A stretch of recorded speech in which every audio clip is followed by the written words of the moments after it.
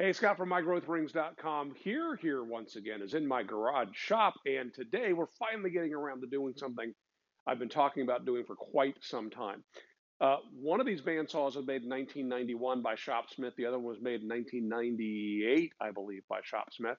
So 30 years old, over 20 years old, and both of these are starting to show some dry rot in the rubber tires. These bandsaw wheels are made of aluminum, and on them they have rubber tires glued in place. And those rubber tires need to be firm and intact, and yet they have to have a little bit of pliability in order to keep traction on the bandsaw blade. So it's time for these to be replaced. Now, I've replaced many of these over the years, but always using the original rubber tire with adhesive method. Both of these have tires that are glued in place. But I wanted to try something new. And what's new is, well, new to me anyway, urethane tires. And since there are so many variations on this available today, I thought, well, which one's the best one to get? I don't know. So let's go ahead. Since I have two saws to replace the tires on, let's get two different kind. Both of these are available on Amazon. The blue one for sure is available through eBay. Shopsmith also sells one, and I bought a set of those, and I've misplaced them over at my shop, so maybe we'll get to those eventually. But I want to try both of these out. Now, because I have really no idea which of these saws are going to get the most wear in the coming years, I've decided to do something a little unorthodox. That is, I'm going to mix these tires. So each of these saws is going to get a blue tire and an orange tire, but I'll be sure that on one of them I'll have the blue on the lower and the other one the orange on the lower. And that way we can see if there's any difference between the wear and tear on the drive wheel versus the upper wheel, which really just idles. We'll just see how this goes. But come along with me. I need to remove the blades and get the tires removed, and we'll see how we go from there. Now we're just going to fast forward through this because this is not my preferred method. We'll get to that here in just a minute. But what I've done the hard way is just made a cut with a utility knife across the tire and then getting up and underneath it a little bit to where I can get some grip on it and just pulling. And you'll see here in just a minute, I will use the body of the bandsaw as kind of a leverage point, and we'll begin to spin the wheel away, and that gets most of the rubber off. Like I said, this is not the ideal way of doing this, but if you need to, this is a way. This leaves some residue, which you'll have to clean up. So if you take a look at what I have encountered, the tire came off pretty clean. This wheel does not have any grooves in it, but the tire is sticking along that back rim, and that actually makes a lot of sense because when you apply the adhesive to the rubber tire and you slide or stretch the tire on, you almost always get a bead of glue that pushes its way back along that back edge, and then you got to wipe that off.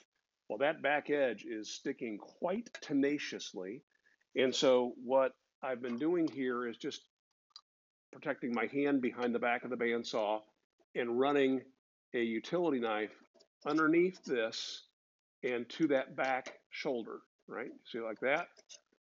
And keeping my hand safely blocked back here when you're not in the way to try to cut this back. Additionally, what I might want to do is to get the blade in here and run it against the back rim to get that to come loose. It's just a matter of muscles at this point.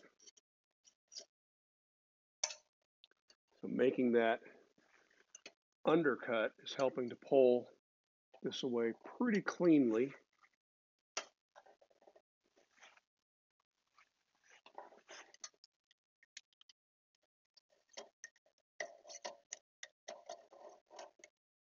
So something that might help you get a better vantage point on this is to lower your upper guide block, and you can work from the side of the saw here. That gives you a little better access. And you can see we're getting there. Undercutting the back edge really seems to be helping. So we got most of the rubber tire removed now. There's a little bit of glue residue, a little bit of rubber still left. At this point, we got a couple things we could do. We could go at this with some solvent.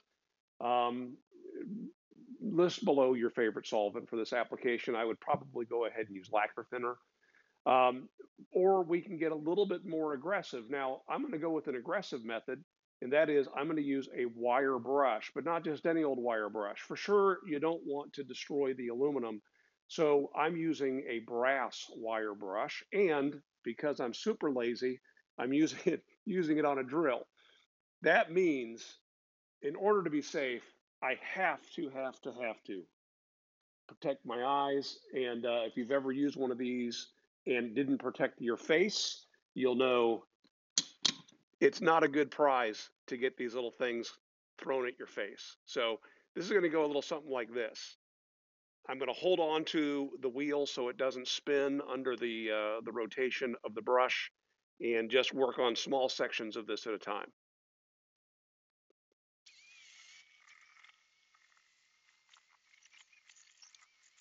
There's a good argument to be made for removing the wheels from your bandsaw. We've done that in a couple videos. You're welcome to go find those. In fact, I'll link to them in the description if you want to see how easy it is to remove. I don't have a workbench in this space, and so it's not going to be any easier for me to remove the tires, to remove the wheels. So I'm just going to work with it on the saw.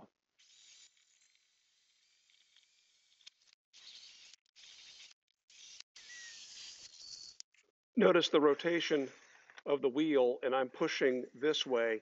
I don't want to get caught with this spinning the wheel in the same direction, so I'm working against the rotation of the brush.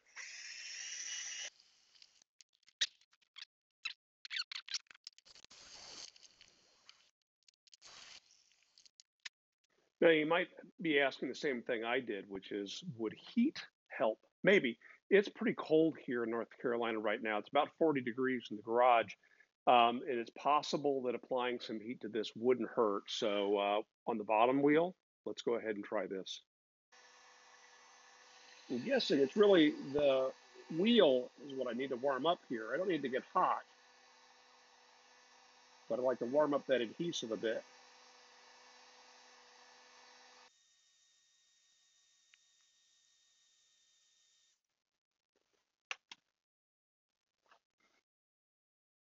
You already made a cut.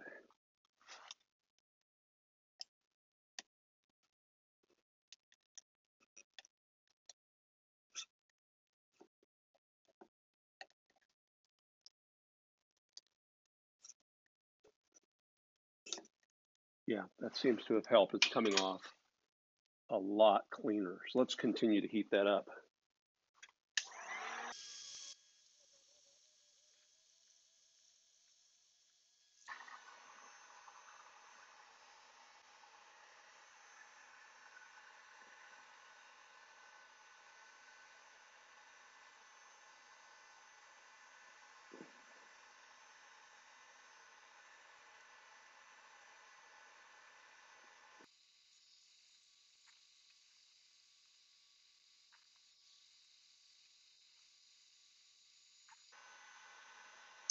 Well,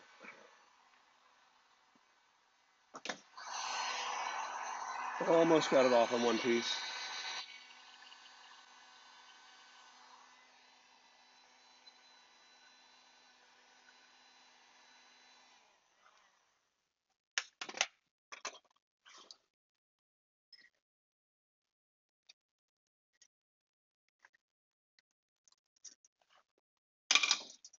Yeah, that really helped. Dramatically easier. So just as before, we got a little extra adhesive along that back edge. We'll hit that with the wire wheel, and that'll be done. All right, we're now pretty much clean as a whistle. So there are two acceptable approaches for applying these tires. One is to just stretch it on and be done with it. The other one is to soak them in hot water to make them more pliable. The fact that these are so cold right now, I'm thinking that the hot water method is probably the wisest one. But for fun, let's just go ahead and try one of each of these on this saw without using the hot water method, and then we'll try the hot water method. Each of these tires came with a tool to aid in the process. The Blue Max tire came with this dowel Has a nail and a little plastic sleeve, and the orange one came with a little screwdriver with a tube stretched over it. We'll see how those work. So because it's so cold out here, it's about 40 degrees, these tires are retaining the shape that they came in their package. And one of the methods that you can use is to stretch these on as they come, and I can't do that. They're just way too tight. So another option is to heat them up. Now, you can heat them up in hot water, but there's some warnings about this. You want to shoot for somewhere between 120 and 140 degrees. If you exceed 140 degrees, it's possible that these will get so pliable that they'll stretch beyond their ability to stretch back. So right now I have these, one of each tire, over here at a cooler that is being heated by a Sous vide device. That is a device that you cook things in hot water. And well, here I'll show you a quick picture of this. So here I've got my Sous vide device in a cooler, and the tires are in here. I tried it a minute ago at 120 degrees and they just wouldn't stretch. So I'm taking it up now to 130 and we'll try again there. Notice that the blue tire has already started to straighten out a little bit. That's a good sign. Okay, so I tried it at 120 degrees. No go. Cranked it to 125. Still wouldn't work. 130? No. 135? No. We are approaching now 140 degrees. And the blue one is getting a fair amount of stretch to it now, but the orange one isn't giving at all. So I'm going to, again, go with the blue one first, and we'll see how this goes.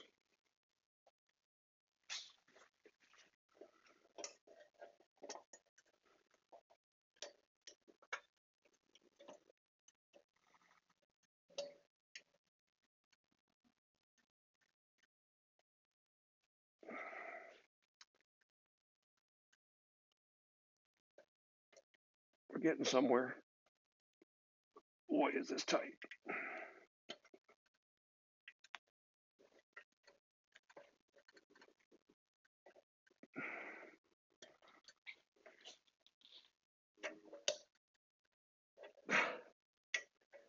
Goodness gracious. There we go. Now we can get that all the way up onto the rim without going off the back, and then get the tool out of there.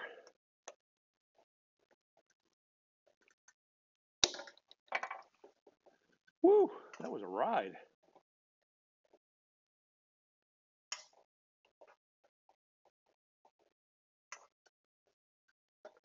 Okay. Yeah, we don't want that to be riding high on either the front or the back rim, because the way this Shopsmith wheel is designed to have a bit of a taper to it, we don't want to eliminate that with a tire that's not properly seated.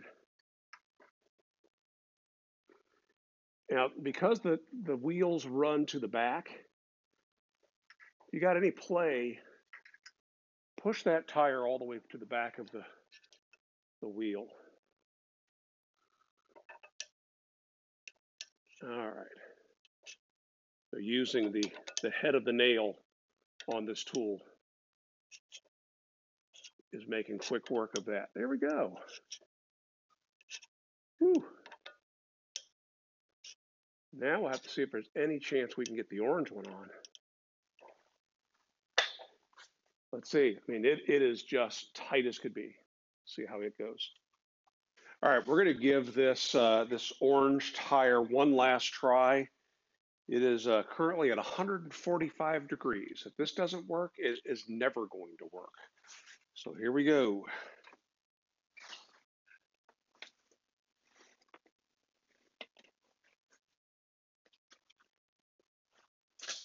Whoop, sorry about that.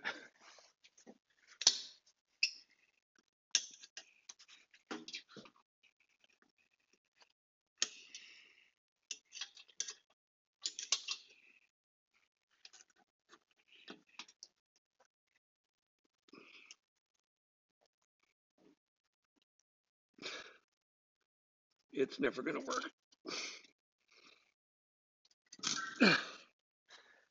Goodness gracious.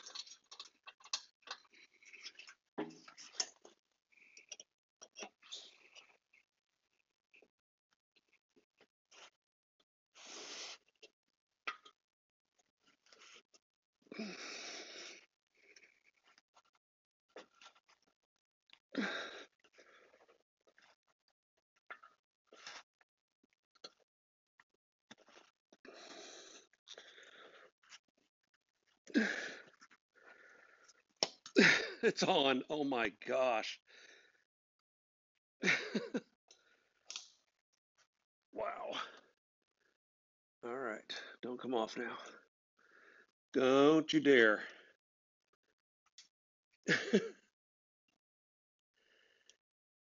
All right. Let's push this back towards the back. Here, you need a view of this. You can see, you got to push it all the way back against that back shoulder.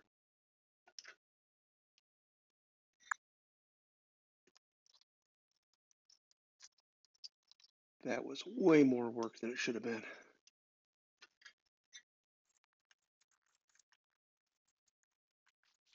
That's I'm going to continue. I'm going to get this one taken off and get the two tires installed on it in the opposite order. I can tell you right now, just based on the installation process, I'm a much bigger fan of the Blue Max than I am of this orange one. The orange one, I also don't care for the texture. It's way too slippery, and I can't imagine how that's going to behave driving a bandsaw blade. The Blue Max has got a great texture to it. It's glossy on the inside, but textured on the outside. So, all right, we'll see how this goes. I look forward to responding to your questions, comments, and cheap shots in our mid-week episode of Stumped Q&A. So be sure to say something, and also you'll find links in the video description for both of these. See you then. Make it a great week.